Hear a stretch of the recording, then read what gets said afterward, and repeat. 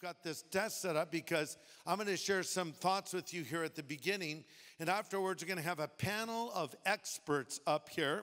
And they all happen to be young, but they're all gifted evangelists. We're going to have Jason Powell, who spoke last Thursday night, who goes out on the street and shares his faith and leads people to Christ left and right. We're also going to have Chad Williams, who you've heard from before. Chad is a former Navy SEAL. And he is a bold witness for Christ. He's out on the streets. He does street preaching, leads people to the Lord. And finally, Jonathan Laurie, my son. Jonathan goes up once a month to the Fred Jordan Mission, and his congregation are the people of Skid Row. So he gets out there and shares his faith with them as well. So they're going to take your questions, and some have already come in, and we've got some great questions already. So they're going to answer those. So we want you guys to be thinking about this, and you can still text that number with maybe a hard question that you've been asked that you didn't know the answer to, because we want to help you have the answers you need. My contact lens isn't working too well tonight, so I'm going to wear glasses. Do I look more intelligent to you? No, okay. Thank you very much. All right, so let's grab our Bibles, and we're going to turn to 2 Timothy chapter 2. 2 Timothy chapter 2. And the title of this little talk is Answering Difficult Questions Non-Believers Ask. Well, if you're out sharing your faith, it won't be long until somebody comes and asks you a hard question. So you have to be prepared for that. Now you have to understand, a lot of times when people ask you as a Christian the hard question, it's not because they actually want an answer to their question. The reason they're asking you this question is to make you basically go away. It's a defense mechanism, so know that. And you know this by this. The moment you start answering the question, they interrupt you with another question. So they're just trying to get you to leave them alone. Years ago, when Jonathan was a little boy, we would go to this restaurant and get breakfast. And this one waitress, I don't know why, but she just smothered him with attention. She'd pinch his cheek and give him hugs. And the whole time he was in a high chair at this point. And he's about 18. And no, he wasn't. He was just a little guy. He's in the high chair still. And she would say these things to him. And under his breath, he was muttering something, going, and he just said it the whole time. She was smothering him with affection. And finally, one day I said, Jonathan, what are you saying to that waitress? And he said, go bye-bye. So the whole time she thought he loved it. He was saying, leave me alone. And that's what some non-believers are doing. You come up with your gospel guns loaded. You start talking about Christ, and under their breath, they're saying, go bye-bye. So we got to get past that hurdle and be prepared to answer whatever question they ask. 2 Timothy 2:15 says, be diligent and study to present yourself approved to God, a workman that does not need to be ashamed, rightly dividing the word of truth. Then 1 Peter 3:15 says, always be ready to give an answer to everyone who asks you to give you the reason for the hope you have. Do this with gentleness and respect, keeping a clear conscience, that those who speak maliciously against your good behavior in Christ may be ashamed of their slander. I find it interesting, he points out your good behavior in Christ. Listen to this. If you're not living it, all the preaching in the world is not going to help at all. So first, you earn the right to share your faith by living your faith and being a good example. But it's interesting because the phrase that Peter uses there for giving an answer comes from the Greek word apologia. And this is where we get our English word apologetic from. Apologetic does not mean that we're apologizing for our faith. It's a term that means to give a logical explanation. It's actually a legal term that conveys the idea of giving a defense as in a court of law. And contrary to what some people may think, Christianity is actually a very logical belief. To be a Christian, we don't have to check our brains at the door. God says in Isaiah 1:18, come let us reason together, says the Lord. Or as another translation puts it, and I love it, God says, come let us argue this out, says the Lord. No matter how deep the stain of your sins, I can remove it and make you as clean as freshly fallen snow. So there is logic, but it's not purely logic. There is an element, a great element of faith that's involved in following Jesus Christ. But the fact is, when I started reading the Bible for the first time in my life, the whole world began to make sense. Because I thought, well, man's basically good, and I don't know why he does all these bad things, and I don't know why all these bad things happen in life. But when I read the Bible and realized that man is not basically good, in fact, he's very sinful. He's bad to the bone, right? And when I discovered that not only is there a God who loves us, but a Satan who hates us, things started coming into a clearer focus for me. C.S. Lewis said, and I quote, "I believe in Christianity as I believe that the sun has risen, not because I see it, but because by it I see everything else." See, when you study and read the Bible and you get what we call a biblical worldview, you will be able to interpret so many things now with a proper theology. And I think the problem is a lot of people don't think biblically. They think emotionally. But we have to let the Bible be our guide in our decisions and our beliefs and in the things that we say and we do. So we are to give a legal defense. But having said that, you are to be a witness, not a prosecuting attorney. And I've seen some people share their faith heavy-handed, like with a sledgehammer. And remember this, if you want to win people to Christ, you need to be loving and gracious and winsome. Let me sum it up a different way. If you want to win some, you need to be winsome. Be nice. And I've seen people that they're right, what they're saying is true, but they're yelling it in a person's face or they're full of anger. That's not the way to reach a non-believer. We need to do it with kindness. Paul says in 2 Timothy 2:24, the Lord's servants must not quarrel, but be kind to everyone, gently teaching those who oppose the truth, and perhaps God will change these people's hearts, and they'll believe the truth, then they will come to their senses. So, the prime example of this is Christ himself. If anyone could have stood on a soapbox and wagged his finger at people who are not believers, it would have been Jesus. Jesus was God. Jesus was perfect. Yet who showed more grace and love to sinful people than Christ himself?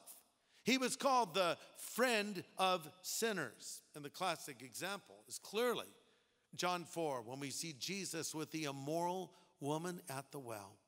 He's waiting there for her in the heat of the day, 12 o'clock noon, as she comes to draw water.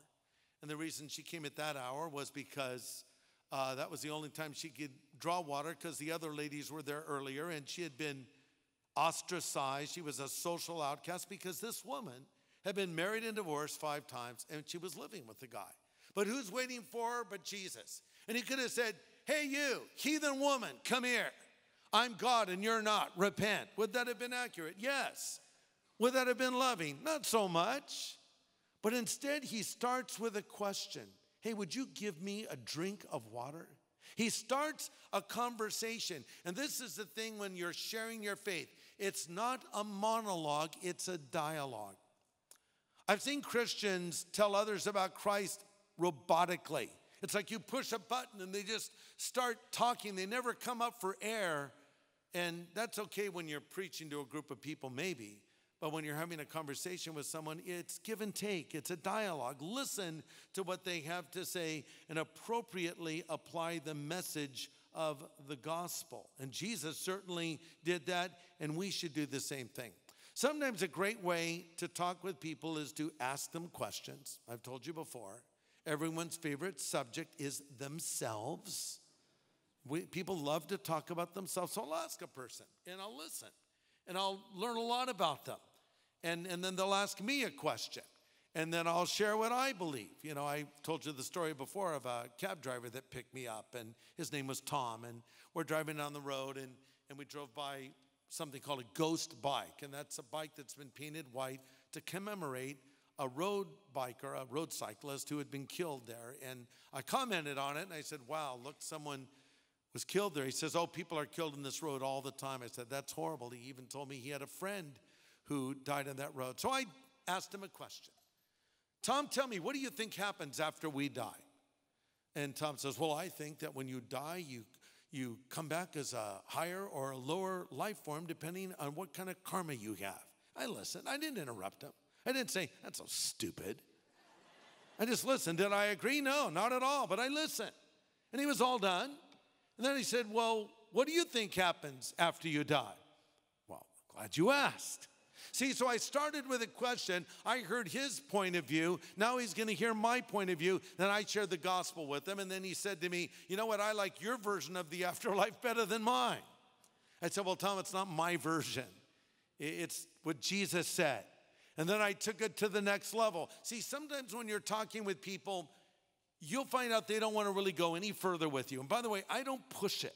If I'll start a conversation and a person's interested, I'll go to the next level. If they don't want to go there, I'll just stop. And I'll back off a little bit because I think it's very important that you pray for the leading of the Holy Spirit when you're talking with people. Sometimes God wants you to sow a seed, and that's it. Sometimes God wants you to water a seed that someone else has sown. And sometimes God wants you to reap where others have sown and watered. So you establish that dialogue. Jesus often answered questions with questions. One day, a rich young ruler, as we call him, came up to Jesus. A very accomplished young man, was a leader in Israel, but a very young man. He would have been very wealthy, very powerful. And he came up to Jesus and pulled up in his probably, BMW chariot, I don't know, but said, hey, good teacher, what must I do to inherit eternal life? Now you would think Jesus would have said, well, here's what you need to do. You need to do A, B, C, and D. But instead, Jesus says, well, why do you call me good? There's not one good except God. Wait, what? Why wouldn't you reel that boy in? Why would you say something like that? Jesus answered a question with a question to draw him out. Jesus also did this when he was supposedly being painted into a corner by the religious leaders. And they said, should we pay taxes to Caesar or not? Because the people back then, as now, were horribly overtaxed. And Jesus said, someone give me a coin. And they produced a coin. He held it up and he said, whose face is on this coin? They said, Caesar's. He said, give to Caesar the things that belong to Caesar and give to God the things that belong to God. He took a question. He responded with a question. So here's how it works. You're talking to someone about Jesus and they say, well, wait, hold on. I believe Jesus was a great moral teacher. And really that's their way of saying, I don't think Jesus is God. I don't think he's the only way to God. I think he was a great teacher and a great example. So instead of arguing with that, say, do you? And which of his teachings do you like the best? Well, they're probably not going to have an answer. Because the person that says, I believe Jesus was a great moral teacher, what are his teachings that you love so much? Well, they don't have any. See, they're trying to get rid of you. So if you dialogue with them and you draw them out, you're taking them out of their comfort zone. But it won't be long when you're sharing your faith before you're going to be hit with some of these questions and others, but one will be, how do you know the Bible is the Word of God? People will say the Bible's full of contradictions. That's why it's good to have a Bible nearby. Because I love to say, really, I wish you'd show me one. And I'm telling you, 99 times out of 100, they won't be able to. It's just a way to make you go bye-bye, right? But occasionally, they might have a fairly interesting question that can be answered. But why do you believe the Bible is the Word of God? The Bible contradicts itself. The Bible was written by men. You've heard that, right? How do you answer that question? Number two, what about the person who has never heard the gospel? What about the person living in the middle of the jungle? I don't know why they're always in a jungle or in the middle of a desert. Will God send them to hell? And I like to respond by asking, well, why do you ask that? Do you believe that the gospel is true? And by the way, you have heard the gospel, or you're hearing it right now. But what about the person who's never heard the gospel? Will God, or as it's often framed, will a God of love send them to hell? And thirdly, if God is so good and loving, why does he allow evil? This is one of the biggest questions. So we got to get this one down. Why does a God of love allow evil? Why would he allow a baby to be born with a disability? Why would he allow the Holocaust? Why does he allow tragedy? Okay, there's a lot of questions like this and more. So we're going to dig in a little bit deeper right now and bring out these three guys to help you. But first, we're going to show you a video. And these are some people on the street just asking their questions about God. And then Jason, Jonathan, and Chad will come out and answer your questions. And I think you're really going to enjoy this. So look at the screen right now.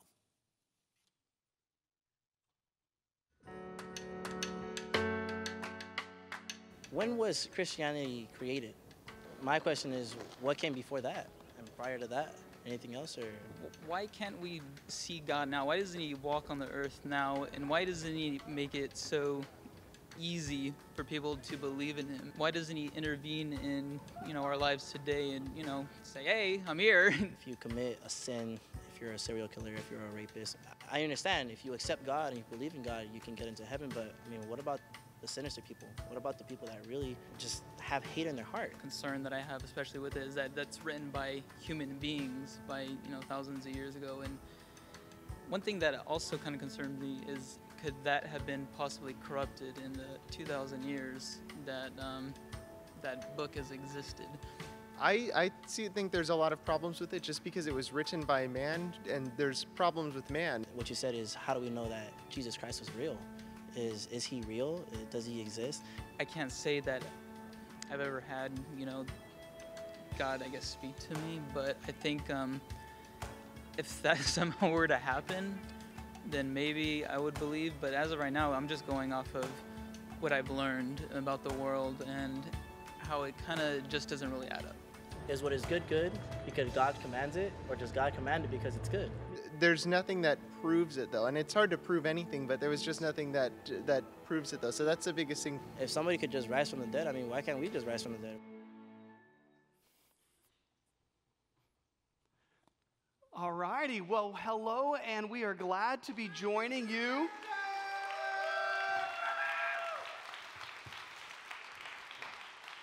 As Pastor Greg was just mentioning, we thought we would take a few moments to answer your questions. And we have been already getting a bunch of questions that have been texted in, and I wanted to put up on the screen that number for you one more time. And we are getting live text questions on our phones, and so you can text any question that you potentially heard out on the street, or maybe a question that you are personally dealing with. Last week we talked about kind of being ready in season and out of season, going, God, if you want to use me, here I am, and I will do my best. And so tonight our goal, me, Jonathan, and Chad, is to simply give you some quick answers to difficult questions. So these aren't going to be super exhaustive. We're not going to give you like the Webster's Dictionary or like some deep theological answer. We're going to make it short and sweet. And our hope is that you would take these little bits that we give you and you could use them in your conversations to come. So if you want more, you can talk to us after service and we'll go much deeper. But right now we're going to try to do the difference between snorkeling and scuba diving. All right, tonight we're going to be snorkeling. And if you want more, you can ask us about scuba diving later. And so we're going to just touch the surface of some of these big questions that we've received. And one of the questions that Pastor Greg ended with was he asked about suffering and evil and God's existence. How can God exist when there's so much evil and suffering in the world? And I'm going to throw it to Chad. Chad, what would you say to that question? Usually when someone presents me with that question, I'll try and get them to consider maybe the flip side of that for a moment there. I mean, in a sense, they think that somehow evil exists, and that's proof that God does not exist. But I would say that if such a thing like evil does exist, that's proof that there is a God. I mean, think about it. If there is no God, if you have a friend that's maybe dying of a disease and they're gone. I've met people where they said, they're gone, I'm never going to see them again. Where was God? God doesn't exist. And it's like, well, think about what you're saying right now. If God does not exist, that means that something evil didn't really happen. Your friend was just the byproduct matter of this universe, the fabric of it, the furniture of it. They're gone. You'll never see them again. And somehow you just need to get over that. There's no hope in that whatsoever. And the reality is that, God doesn't want people to suffer. He doesn't want hurting. Look at the price that he was willing to pay, the highest price he could possibly pay at the cross with his son's blood to do something about this problem. So usually what I'll do, if they've really got a problem with evil or suffering in the world, and I say, you think that God should rid this problem? He should just do away with evil in the world. I ask him, you got a watch? You got the time? What do you got? I do. What time you got on your iPad there? 8:01. All right. So I ask him, if God were to eradicate all the evil and suffering in the world at 8:02, my question is, what would happen to you? Oh. We want God to do something about all the evil in the world, but what if he starts with us? And so we want God to do something about the evil, but why isn't he doing something about this? It's his patience. I'm thankful that he waited at least till March 14th, 2007. That was the night that I got saved. And he holds out for other people as well. But in Acts chapter 17, it says that he has appointed a day in which he's going to judge the world in righteousness. And so really, it's God's patience. It's his long-suffering, his forbearance, why he allows these things to go on. But this certainly isn't the Garden of Eden that he had intended. This isn't the best possible earth, but the best possible way to the best possible earth. That's right. Hey, that's a great answer. And I thought I would start out with a real difficult one. Okay, that's definitely one of the biggies that people often ask on the street. If God is good, then why suffering and evil? And so, hey, that was a great answer. And you can go back and watch the podcast or watch the video, okay, to get that, to soak that in. Now, for those of you, real quick, I want to make a comment. Did all of you receive this when you walked in tonight? Okay, well, you can get it on your way out. The idea here is we're giving you questions to ask different religions and worldviews. And so you're not always on the defense. You can now be on the offense. And so in this little resource I'm giving you for free, it gives you different things to say to a Catholic or a Jehovah's Witness or a Mormon or an atheist or an agnostic. And so it's helping you be proactive, because I have found, being on the street quite a bit, in sharing my faith, when I ask people questions, it causes them to, really consider why they believe what they believe. And so utilize this resource. We're hooking you up with it. All right, so I got 17 questions about the Bible. And one of them really just continue to see over and over again. It's, Jonathan, has the Bible changed over time? No, it hasn't. And one thing that's so cool is just recently at the Qumran Caves over there in the Dead Sea, we have the Dead Sea Scrolls. And these are manuscripts that are thousands of years old from what we had originally found, which was when were the Qumran Caves actually discovered? That little boy throwing 1947, I believe, around there. So in the there. 40s, the ones we had before that were hundreds of years recorded later. So this little boy throws this rock, and he finds all these manuscripts of the book of Isaiah. And just recently, even more were discovered, and even more were found. And I'm going to go ahead and take a stab in the dark here and say, they again confirm that Scripture is accurate, and that manuscripts we have today, the copies we have today that we have on our phones and in our Bibles, are going to confirm with incredible accuracy what the Bible has to say. And everything from the verbiage to the nouns, the way the sentences are structured, it's all going to be there. Yeah, generally when people ask me, has the Bible changed? I just go, nope, moving on. They go, okay, it works. And the evidence is there. Again, these are snorkeling answers, but the Bible has definitely not been changed throughout the years. One question over and over again was, who made God? And when you get asked that question, it's real easy. Just you go, well, what do you mean? They're like, well, who made God? I'm like, I don't think you understand who God is. That's like asking, what does orange weigh? And what does the musical note C taste like? God is eternal by nature. He has no beginning, no end. So God was the unmade. He's got no beginning, no end. Good question with an easy answer, okay? It's simple. Nobody made God. He's always been. Everlasting to everlasting, we're told by the psalmist. That's right. So another question here was about all the religions in the world. And either one of you guys can jump on this. They say, how can Christianity be true if there's so many religions out there? I think that's really just how truth is by nature. And that's the big question, really. Is Christianity true? And we believe it's true, not based off of our own opinion, not based off of our own authority, but based off of the authority of Jesus of Nazareth. He says that everyone who is on the side of truth listens to me, and we all know where he says, I am the way, the truth, the life. No one comes to the Father except through me. So that's an either or there. Either it's true that he really is the only way, excluding all other options. Isn't that how truth is? If 2 + 2 = 4, doesn't it exclude all the other possibilities out there? There's a lot of things that 2 + 2 is not. And so if Jesus really is the only way, well, then that's the truth right there. The big question is whether or not this is true or not. And so they can try and argue with you over it. There's a funny quote that I want to pull up here in terms of people that sometimes try and say that all religions basically say the same thing. This is a quote by Steve Turner. It's Modern Thinker's Creed. He says, and I'm just kind of paraphrasing some of this here. He says, we believe in Marx, Freud, Darwin, and we believe everything is okay as long as you don't hurt anyone to the best of your definition of hurt and to the best of your knowledge. Jesus was a good man, just like Buddha, Muhammad, and ourselves. He was a good moral teacher, though we think his good morals were bad. We believe that all religions are basically the same, at least the ones that we read were. They all believe in love and goodness. They only differ in matters of creation, sin, heaven, hell, God, and salvation. I would say all religions out there are pretty mutually exclusive, right? They all make that unique truth claim. But I would say if you look at this person, Jesus of Nazareth, never a man spoke like this man. He not only had this earthly ministry, he lived this holy, perfect, sinless life where he says, which of you, to the Pharisees, can accuse me of sin? And they were silenced. And then he declares that I'm going to go to that cross and watch. I'm going to raise this body again, 3 days later. And one unique thing about Christianity in that sense is that it's empirically falsifiable.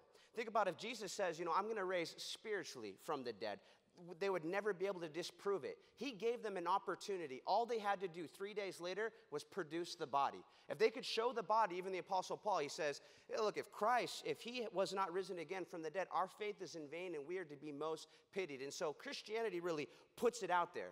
Whether or not it's true, Jesus says, look, I'm going to give you some empirically falsifiable proof right now. If you could produce his body inside that tomb, it's not true. The body's not there because we know where he is. He's at the right hand of the Father.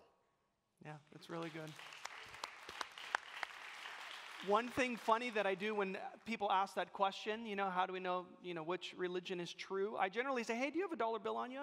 Or I'll point to a ring if they've got like a diamond ring on. I go, how do I know that this dollar bill isn't fake? And I give it to them. They go, well, because, it's not fake. It looks real. I'm like, how do you know it's not fake? Well, because like the things in it that kind of show, there's evidences that show it's true. I say, now think for a moment. How many counterfeits exist for the $100 bill? They're like thousands. The very fact that counterfeits exist shows that they're pointing toward what? An authentic, a real one. I said, rather, all the religions in the world are just counterfeits. Some of them are really good, some of them are really bad, but they're all pointing toward a real, authentic one. And Jesus, again, he is the real one. He's the real deal. He's the authentic. He's the mint. And from all else, we can see that they all fall short, and Jesus alone steps out of the grave. And that's the greatest hope we have, that he conquered the grave, and so can we, because of what he's done for us. So that's a really good question. And so thank you for whoever texted that in. All righty, so we got another one that was recently texted in. And it said, is Jesus real? And then it was followed up, what time is he going to show up here tonight? I'm not sure. Oh, there he is, walking in the back door. Yes, he's real, and he's here. But you guys want to add on that? Is Jesus real? How do we know that he was a real guy and not just some like fable or myth? Sometimes, people look at the Bible as if it's one book, but it's not one book, is it? It's 66 books that have been basically brought together underneath one binding. And so these books, really, you can look at them as historical documents. And so they really are the earliest sources. Like when it comes to Alexander the Great, sometimes, you might wonder, did Alexander the Great ever really exist? And, in the college history departments, they'll say, absolutely he existed. Well, what are the best sources we have to determine whether or not he existed? And they have a couple historians by the name of Arrian and Plutarch. These guys wrote over 500 years later after the life of Alexander the Great. And yet historians say that we could go back and we can reconstruct and discover that, this guy Alexander the Great really did exist and he conquered, most of the known world. When it comes to Jesus of Nazareth, nothing compares. We have the earliest sources, eyewitness testimony. Not just eyewitness testimony, but multiple eyewitnesses to declare what he said was true. When you think about like a car accident and you wonder, okay, what happened in this intersection here? It's great if you have one eyewitness. But if you have multiple eyewitnesses that are all corroborating the same story, you've hit what they call, pay dirt. You got some bedrock right there. And so like I said, nothing compares to it in ancient history. There's eyewitness testimony, multiple witness attestation. It's the earliest documents that we have, and there's a multiplicity of these documents that are out there. Thousands of manuscripts, over 5,600 Greek manuscripts that all point to saying the same things that we discover within the Qumran caves. These things do not change. Yeah, that's really great. And even there's people outside of the Bible that talk about Jesus existing, you know, and so it's not just in the Bible where we have people talking about this guy from Nazareth. You know, we've got, you know, which Jonathan, you mentioned a few weeks ago in one of your studies about Josephus.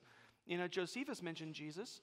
You know, also got guys like Pliny the Younger and Suetonius, some of these early historians writing about this guy named Jesus. And so he definitely was a historical figure. Heck, we even, our timetables, you know, BC and AD, you know, it's all about Jesus himself. So yeah, Jesus. They call that enemy attestation, when you have somebody that's basically a non-Christian, right? Like a Greco-Roman or Jewish historian that'll at least attest to the reality that Jesus did exist.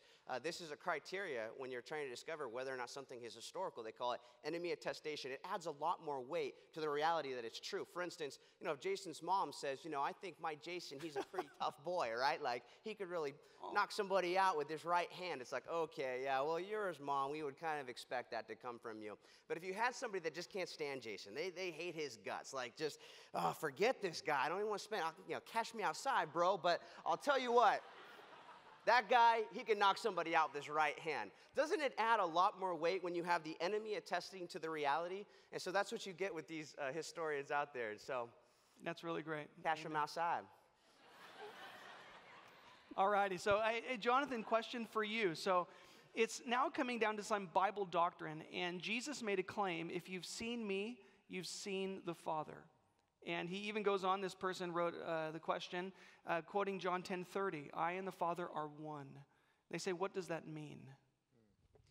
It means that the Father, the Son, and the Holy Spirit are one being. You know, it's kind of hard for our human brains to comprehend, kind of like Jason, you mentioned the illustration of how much does orange weigh. It's hard for our brains to wrap our minds around God, who is eternal, who is everlasting to everlasting, and who existed before everything. So how can we wrap our minds around God? Well, this is just another step of that, the Trinity, which is Father, Son, and Holy Spirit. So they existed together. Jesus is God, but he is God the Son. And we have God the Father, who's the creator, who's the God in heaven. He's Yahweh. And then we have God the Holy Spirit, who dwells inside of us. And so they are all intercommunicating. They're all each other, but they are all not each other. They all have their unique personalities, their own individual identities, but they're all part of the Godhead. Yeah, that's really good. And people often ask about God because, well, he's the most interesting being in the universe. And so they want to know about him. And there's a lot of questions that are coming in about God. I wanted to put the number up one more time, just in case you're sitting there and something has triggered a question in your heart or in your mind. We're going to put the number up again so we can get more of your questions. And so here it is on the screen behind me. So you can log this away and text this number at any time. It goes directly to Jonathan's cell phone. And so you can call him in the middle of the night and he will answer. Love it. Right. Someone asked, how do I witness to my coworker? Well, I would say you start with saying, hi, my name's so-and-so. I work at the same company as you. You be nice, okay? Start a conversation. And then remember Hangelism from last week. You all remember Hangelism? No, you don't. Okay, well, I'm going to show you a slide. Look at this. Jog your memory. 5, 4, 3, 2, 1. Anyway, Hangelism, you're going to simply just invite them out to church. And then you're going to ask them a main question. If you were to die today, where would you go? Or what do you think is the meaning to life? Get them to rethink what they believe and why they believe it. And then preach the gospel and then get them to respond to it. It's very easy to preach the gospel to a coworker or a family member, and it all starts with a simple invite. I would like to invite you out to my church. I'd like to invite you out to a Bible study. And just see where it goes from there. Buy their lunch, you know, bless them and kind of see how the ball unravels. Yeah. Let me play devil's advocate here. How do you cross that line? Where do you set that line when you know perhaps you work at a secular workplace, as many of you do that are here tonight, and you're coming here because you want to hear about God and you want to bring your friends to church, but maybe you know that your boss is an atheist, or you know that your coworker has a lot of animosity towards Christians and he's looking for you to bring faith into the workplace, which maybe is a no-no. How do you walk that line? How do you do that? How do you invite that person to church? Or rather, better yet, how does it come from you? How do you witness to that person? Do you do it in the workplace? And do you risk your job and your well-being and your income? Or do you just pray that God works it out? Where do you walk that line? I worked at a heavy equipment rental yard, and I started working there, and there's a bunch of like heathens that I was working with, the mechanics, them like burly, gnarly guys. And I was first living out the Christian life, and so I wasn't cussing. I wasn't viewing wrong things. I was on time. I was a hard worker. They saw my work ethic and my attitude. I wasn't talking behind the boss's back. I was a good Christian guy, and all of a sudden that shone. That was really a bright light in a dark place. But then when we would go on like little car rides together for the job, I would ask questions. I would say, have you ever thought about like death? If you were to die today, where would you go? Or what do you think is the meaning to life? I'm telling you, it's easy to strike conversations with questions. Pastor Greg mentioned it. You don't have to know that much, but if you ask good questions, oh man, it is like the world is your oyster. And conversations just seem to flow with ease. And so I would ask questions to people. And what I saw was that people came to Christ, and they were interested. People like to talk about these things. If you're not weird or awkward or strange, okay, if you're normal, people will talk to you about God. And it'll go well. It really, really will. Okay, so we just got a bunch of questions that just came in. It said, my father-in-law is legally blind, and he has had kidney failure. He doesn't believe he has much life left, so he wants to live life in the way that he wants to. How do I start the conversation? How do I communicate that life God's way is much better than what he's currently living? I think that those types of conversations, they could be really difficult to get started because, look where your motive is, where your heart is you want to know that, when this person dies, that, though a man or woman may die, they shall live, as Christ says. And it could be so difficult to get the conversation going, especially if they don't want anything to do with it. They kind of just shut you out. And so here's something I guess you could say that's in, my tool bag, and I want to share it with you guys. Whenever I encounter a situation where I think, this could get kind of volatile, or this is going to be very difficult to share the gospel with this person, they might shut me out right away, I try to get the motive out there right away. I want them to know that I really do care about them. I really do love them. And so we're all familiar with, or most of us are probably familiar with Penn Jillette. He was on that program that, the president once ran, The Apprentice. He's a magician, illusionist that you see out in Las Vegas. And this guy is not a Christian. He is an outspoken atheist, ardent atheist. He speaks out against it. But he's gone online, and you can check this out when you go home. He's put out a video called Gift of a Bible. And in this video, I'll just kind of paraphrase for you. I know the gist of what he says. He says, I don't respect people who don't proselytize. He's talking about evangelizing. He's talking about Christians. He says, I don't respect that at all. How much do you have to, he questions, how much do you have to hate somebody in order to believe that everlasting life is possible and not share that with them?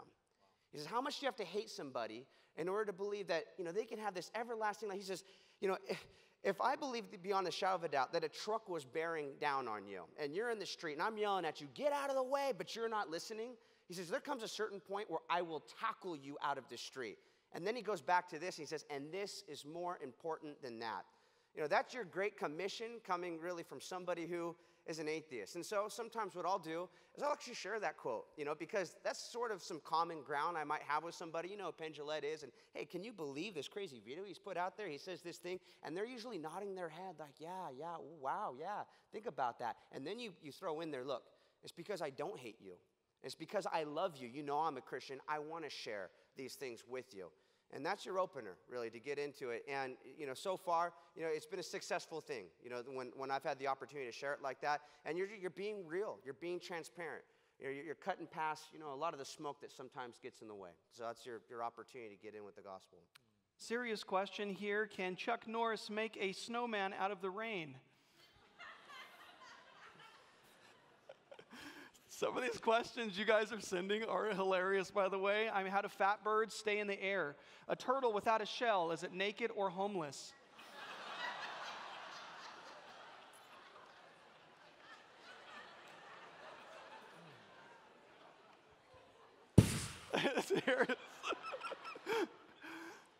There's quite a few questions coming in about family members that are Catholic or being raised as a Catholic. And the question is, what do I talk to them about? How do I share Christ with a Catholic family member? What would you guys say? There's one mediator between God and man, and that is the man Christ Jesus. Catholics believe that you have to go to Mary, you have to pray to Mary to get to God. Catholics believe that you have to do a number of things to achieve salvation. They believe that basically if you die and you haven't gone to confession, that there's a very good chance that you're not going to heaven, you're going to hell, and you might go to that intermediary state, which is called, I'm blanking. Purgatory. Purgatory, thank you.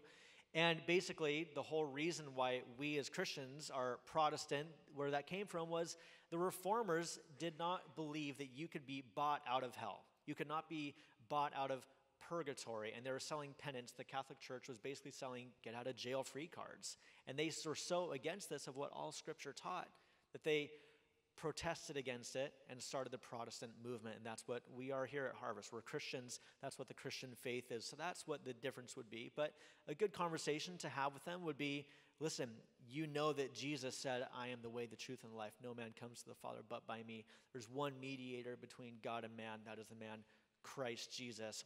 We can communicate with God not because of our own goodness. We can't talk to God because God is perfect. We are not. Jesus Christ is our advocate. He is our ambassador. We come to the Father because we can come to the Son. Jesus does that on our behalf. You know, what I've discovered, too, is a lot of folks that would say I'm a, card-carrying member, Roman Catholic, they don't know, some of the, what we would say, the bizarre, aberrant beliefs are, that they subscribe to. And so if you take them to a place where it says, Jesus is the only mediator, or, I'll turn them to, Ephesians 2:8-9, by grace you've been saved through faith, that not of yourselves, it's the gift of God, not of works, lest any man should boast. You can't do anything to add to the work of Jesus Christ at the cross. Usually their response is, I totally agree with that. It's like, well, I don't think you know what's being taught in the place that you're going to. And so I think a good starting point is sometimes maybe, not assume, that they subscribe to all of these aberrant beliefs, but take them to Scripture. Say, if this is what you believe, then you need to kind of check out some of the other things that are being taught where you go. And, why don't you come with me on a Thursday night over to Harvest and check out some biblical teaching where we open up the Word of God. That's I love that. Amen. All right, so we are getting close to wrapping up, and so we're going to kind of do like some quick ones, even though we're trying to do them all quick. God, I can't see him. Why should I believe in him? Okay, well, Jesus of Nazareth was God in a bod, so, he could have been seen there, right? We can't go back and see, certain figures of history, but we certainly do believe that they exist. I mean, are they skeptical that George Washington was ever really the first president of the United States? And then when it comes to a God that caused all the material world to come into existence, by nature he must be immaterial, right? John 4:24, God is spirit, so how would they expect to see immaterial? Why would they expect to see immaterial? You can't see the immaterial that caused this universe to come into existence. So there's just, I guess, a couple different avenues that I would But yet, there. I mean, we are told that, if you put these two ingredients together, you can, have a sense of God. If you have faith and repentance, it says that his Spirit will confirm with your spirit that you indeed are sons of God. Mm-hmm. And I found that, though I was not raised in a complete secular home or anything, I went to church occasionally. I drifted away from my belief in God. And then there came a point where I put my faith and trust in Jesus, and I knew without a shadow of a doubt, God is real. My intellect was not necessarily what I was using there. It was my soul. It's what the text says. His soul confirm, or his spirit confirmeth mine, that I was indeed a son of God. And I would say that anybody really wants to find God, well, believe and repent. Okay, and you will find that he indeed is real. Experience him, yeah. Even the laws of logic. I mean, we believe in laws of logic. Can you pull 5 pounds of logic out of the refrigerator, though? No, you can't see, these laws. Or same thing with the laws of mathematics or the laws of science. So there's plenty of things in life that we believe in that we don't see with our eyes. Does God still heal today? What do you guys think? Jonathan? Yeah, absolutely. He renews us from the inside out, first of all. I mean, we have definitely seen supernatural healings. I know many of you have seen supernatural healings take place in this church. Have we seen a man who's been maimed grow back a limb?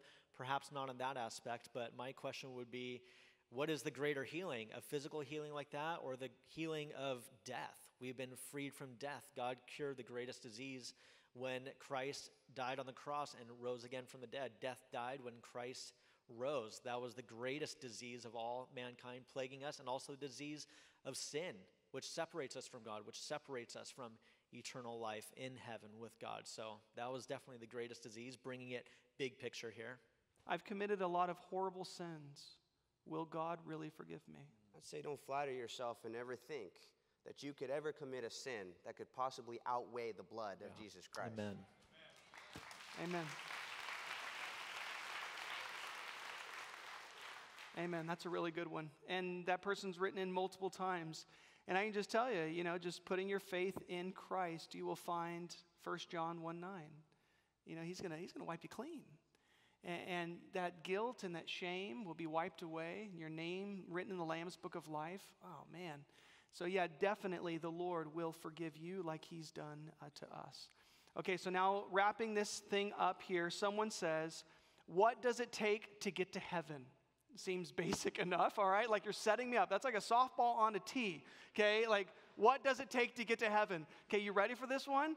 It takes you believing some simple things. One, that God exists, that he's revealed himself in the God-man, Jesus Christ, that Jesus really was alive.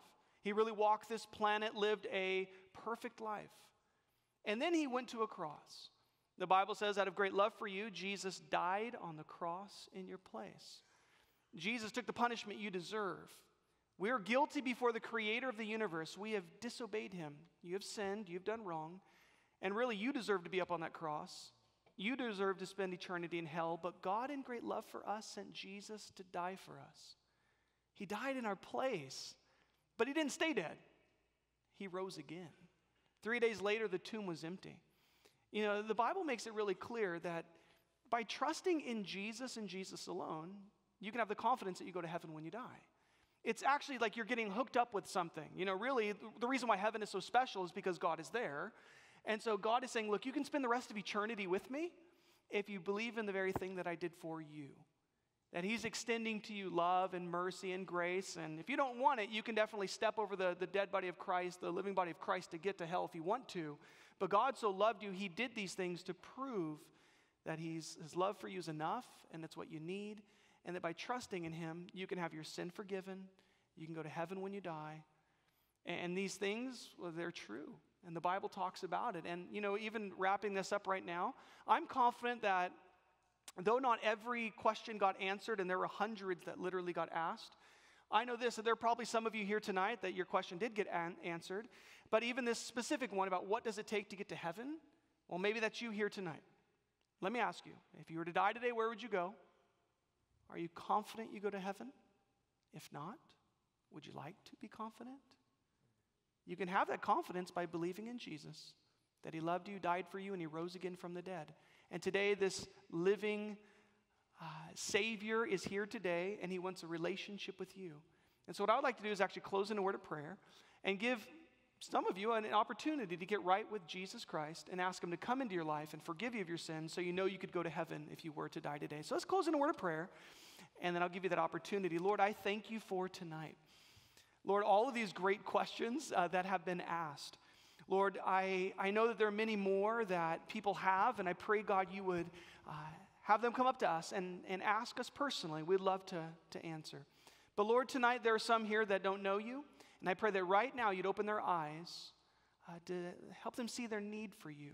So with their head bowed and their eyes closed, if you tonight are not confident you're right with Jesus, you're not confident if you were to die right now you would go to heaven, you know your sins are not forgiven, but you would like to be forgiven.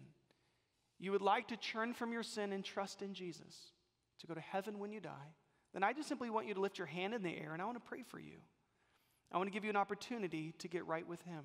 You heard me right. If you would like to get right with Jesus Christ tonight, would you simply lift your hand in the air so that I could pray for you? Got some hands going on in the back. You're not the only one lifting your hand. God bless you, and you in the corner. And maybe you're here tonight and you've gotten astray. You've done some things you know you're not supposed to. You called yourself a Christian, but you've fallen away. and you would like to come back to Jesus tonight, if you'd like to rededicate your life, to hit the reset button, I want you to lift your hand in the air, and I want to pray for you as well, to give you an opportunity to get, recommitted to him. God bless you, and you in the back. Anybody else in this moment, if you'd like to get right with the Lord, God bless you. For all of you that just raised your hand, here's what I want you to do. Right where you're at is I want you to pray this prayer after me. This is not a prayer that saves you. This is a commitment from your heart you're making to the Savior, and he's going to hear you, and he's going to come in. But would you pray this prayer with me now? Would you say it from your mouth and mean it in your heart? The prayer is, Dear Jesus, I believe in you. I believe you came and you died for me, and God rose you from the dead. Jesus, would you be my Savior? Would you be my friend? Would you wash away my sins? I turn from them now. I put my trust in you, Jesus. I need you. I'm committed to you. Help me follow you for the rest of my days. It's in Jesus' name I pray. Amen. Amen.